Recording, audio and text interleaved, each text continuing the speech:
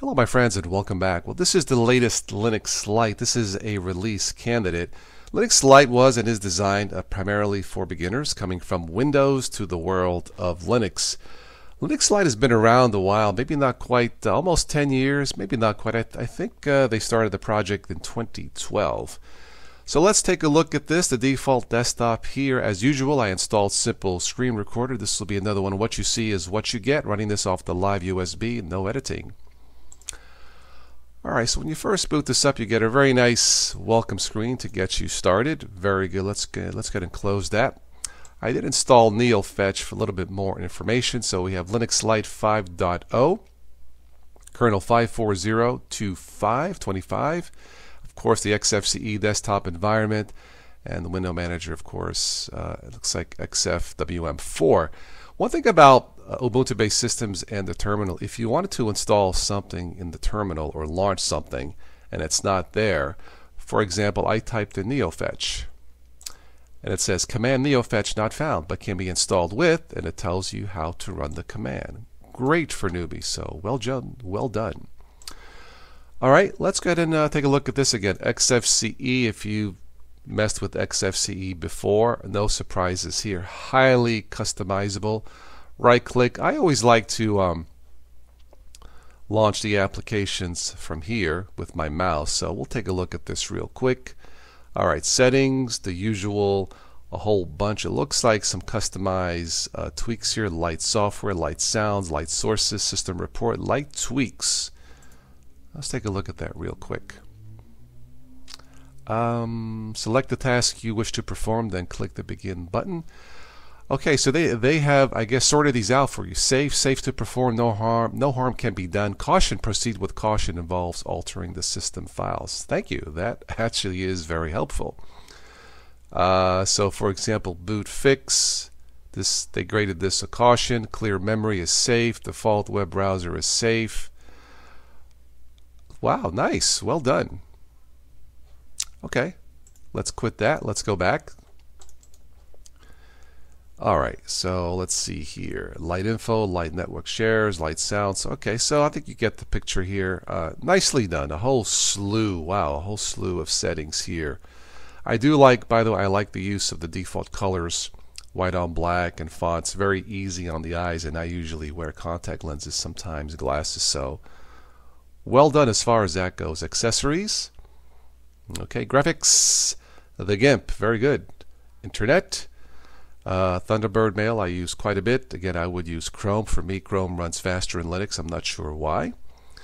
I did install Simple Screen Recorder, and we have, this is the XF Burn, very nice, easy to use XF CD Burn if you're still into burning CDs.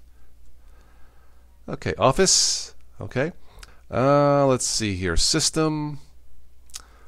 And let's go to Task Manager. Memory usage about 7%. Okay, lightweight. And let's keep going here.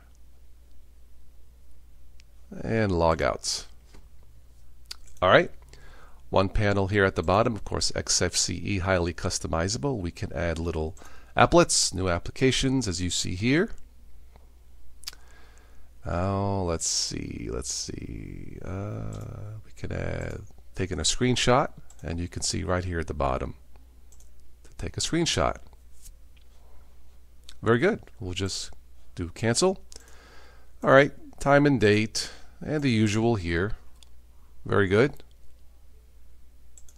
I do like the integration of the video player, VLC. Nice. It's a nice touch. You have two screens here. Workspaces, and of course my Simple Screen Recorder. Alright, we have the usual shortcuts here, and let's go to user files. Okay, nothing unusual here. Again, this is very easy on the eyes in my opinion. The control panel, personal, hardware, system, and other.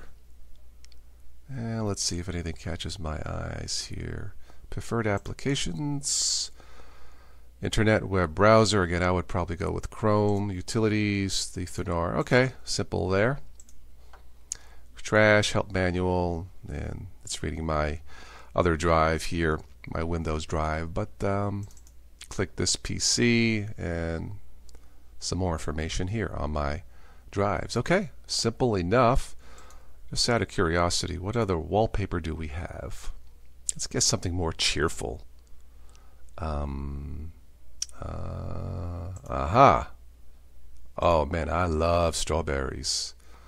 Strawberry fields. Okay, never mind. Okay. All right, a help manual. Shortcut.